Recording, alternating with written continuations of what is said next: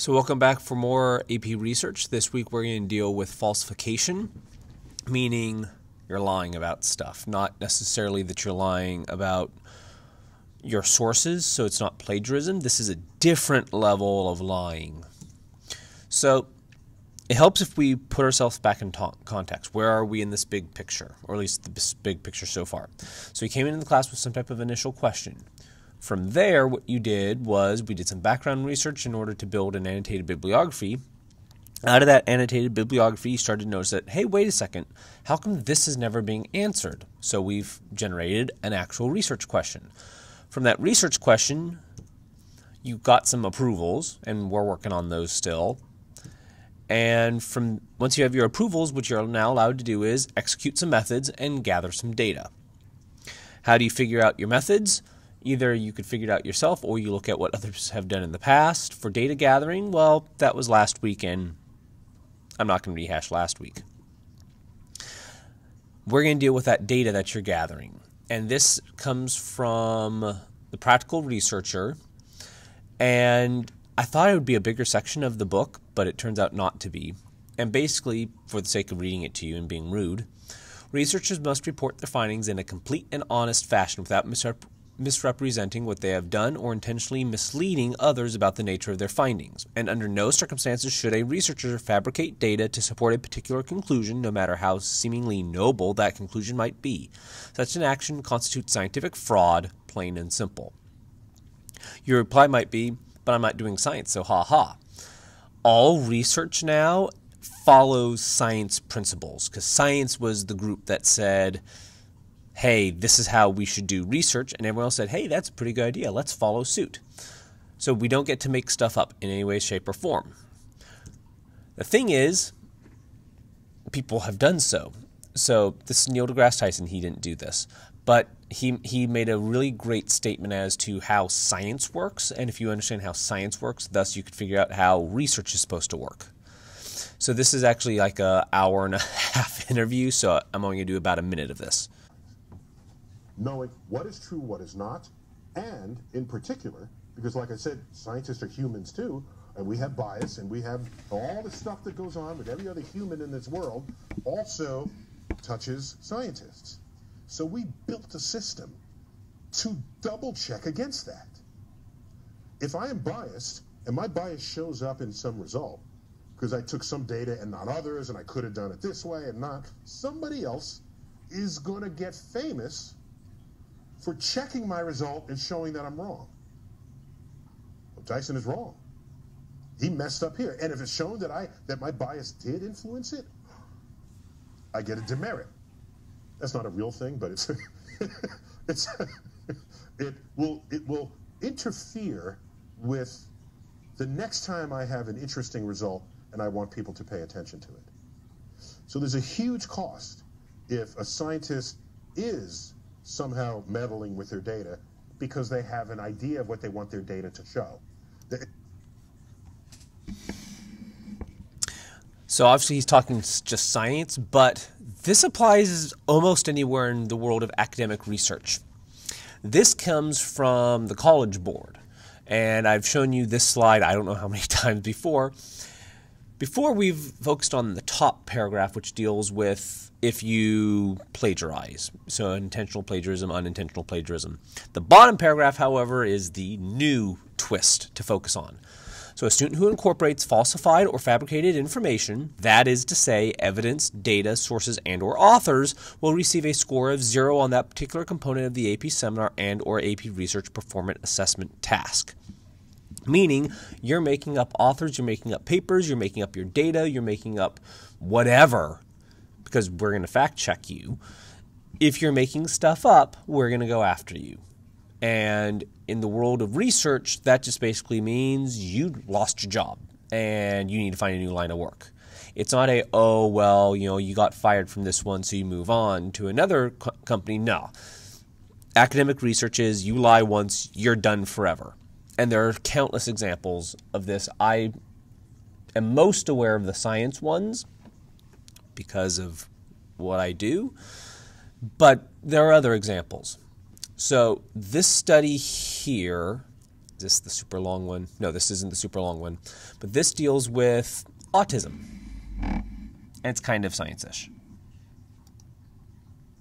Hi, I'm Dr. Susan Hyman. I'm Chief of Neurodevelopmental and Behavioral Pediatrics at the Golisano Children's Hospital at University of Rochester Medical Center.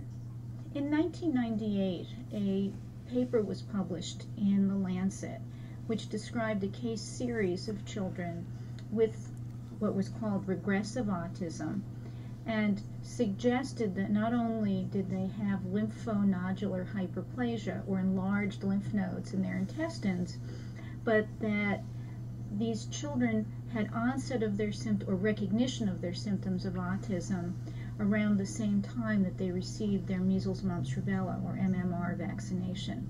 So what happened in the ensuing interval is that there became an enormous movement implicating vaccines as a cause of autism. And why is this? Well, part of it is because the symptoms of autism are first recognized as toddlers and late infancy, when language develops, when you see the beginning of social play, and that's right at a time that children are getting a series of vaccines. One of the things that we know from other research is that people organize their lives into events, into things like first birthdays, when you've been to the doctor. So it's very easy to use these time periods to remember or to notice when there are differences. So one of the questions has been, what is it that happens in these first 18 months of life that may be associated with the regression you see in about a quarter to a third of children with autism? The epidemiologic studies that have been done do not indicate that the MMR vaccine, given as a single combined entity, is associated with the recognition of symptoms of autism.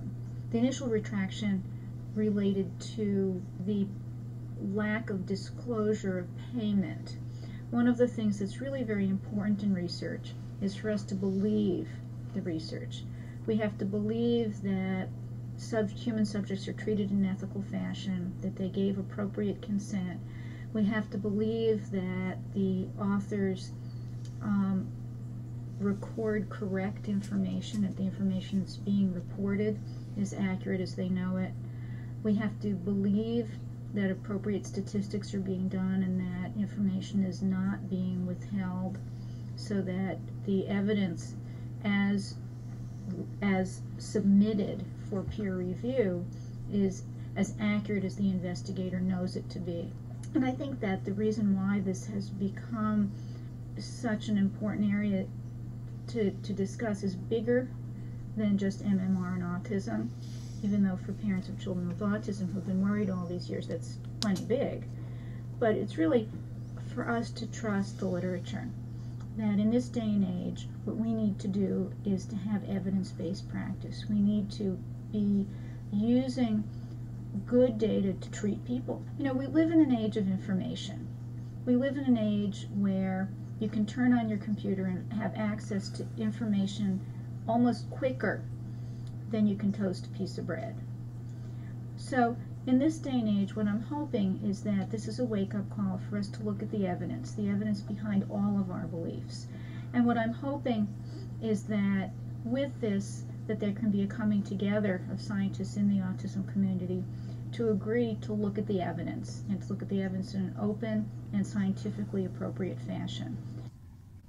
But this autism study, and we've watched a few and listened to a few things about autism already, one of the things that made it worrisome was how the data turned out to be used. It was cherry picking. There was a little bit of financial uh-ohs. The result was the paper had to be retracted. So it was totally, the paper or the journal said, yeah, sorry, we shouldn't have done this. The author said, yeah, I shouldn't have done that. And he lost his license and he doesn't get to do research or medicine anymore. So lying about stuff is a bad idea. It's bad if you lie about where your ideas are coming from, so when it's plagiarism, but it's also equally as bad when you are lying about your data and conclusions you're drawing. Here's another example of research going wrong. This one actually deals with a little bit of psychology, and a little bit of sociology, so this is more of the social science side. A controversial study that claimed a brief conversation with a gay canvasser could change people's minds about same-sex marriage has been retracted, despite the author's objections. The study appeared in the prestigious journal Science and made national headlines when it was published last December. The takeaway message was that talking to a gay person for 20 minutes could make people rethink their opinions about same-sex marriage, a very interesting finding for activists of all kinds. Well, up to a year later, they had changed their beliefs, and they had even changed the beliefs of other people that they lived with. It can happen that fast that somebody could reach out to somebody and within 20 minutes open up their mind if they have the right message. I mean, I could do it with my students in 30 seconds. But just a few months later, Stanford researchers announced their attempt to replicate the study had failed miserably. What's more, they said study author Michael LaCour's data looked suspicious. They couldn't even get a response rate close to what LaCour had reported, let alone change as many people's minds. Science issued an expression of concern about the study and began investigating the data, eventually issuing a retraction Thursday afternoon. Like all major retractions, this one led to articles explaining why the peer review process is imperfect, how journalists should be more skeptical, and how academia gives scientists the wrong incentives. But what's interesting here is that throughout the controversy, LaCour said he could back up his findings. After the Stanford paper criticized him, he said on Twitter he was gathering evidence for a comprehensive response and said in a statement on his website that he stands by his findings. But now that journalists have begun digging into LaCour's work, they found other inconsistencies. Institutions he claimed gave him grant money told BuzzFeed they've never given him a penny, and New York Magazine found his CV listed a teaching award he never received. The whole ordeal put Columbia University professor Donald Green, who co-authored the paper with LaCour, in an awkward spot. He's the one who ultimately asked Science to retract the paper. He told the New York Times he never saw LaCour's data and gave the then graduate student the benefit of the doubt. He told the paper, "It's a very delicate situation when a senior scholar makes a move to look at a junior scholar's data set. This is his career, and if I reach in and grab it, it may seem like I'm boxing him out." Critics say Green was too trusting and that LaCour's findings were so extraordinary and experienced scientists should have taken a closer look. It's not clear what will happen to LaCour if he isn't able to answer his critics. He's currently a PhD candidate at UCLA. For Newsy, I'm Christian Bryant. We're all humans, but we're going to fact check you. Another famous example came from this gentleman who was Belgian? I don't remember where he's from, but his name is Diederik Stapel, and he ended up writing a whole bunch of stuff on psychology and or the science with psychology and stuff like that. And he had a whole bunch of papers, and I think there's like 19 of them or something crazy like that. And every single one of them turned out to be fabricated. All of his data sets turned out to be fabricated. He also had PhD students, and there was like his students' work were called into question, but they double checked and they're like, okay, yeah, we won't punish the students for your boss being an idiot. But lying is a bad thing. Don't make up data, because at some point you will get caught. There are enough people who are trolls in the world who wish to see, did you really do what you say you did, that eventually you'll get caught. So let's just not do it. So what should you be doing? You should just be honest. When in doubt, be honest about what's going on. So if you have data and you don't want to show it, let me rephrase that. So if you have data and you have one thing that you were thinking of demonstrating, and that's not what your data are demonstrating, okay, moving on with life. If you didn't gather all the data that you wanted, so you feel like, oh, I need to add more to it, well, okay, you just didn't have enough, moving on with life. Whatever you get, let it speak for itself. You don't need to add, you don't need to subtract, just let it all out. Typically when you have research papers, that what you'll get is a link somewhere that says, hey, you want to see all of our data? Here it turns out to be. So if you want to fact check us, please fact check us. So when in doubt, just be honest. Honesty is good.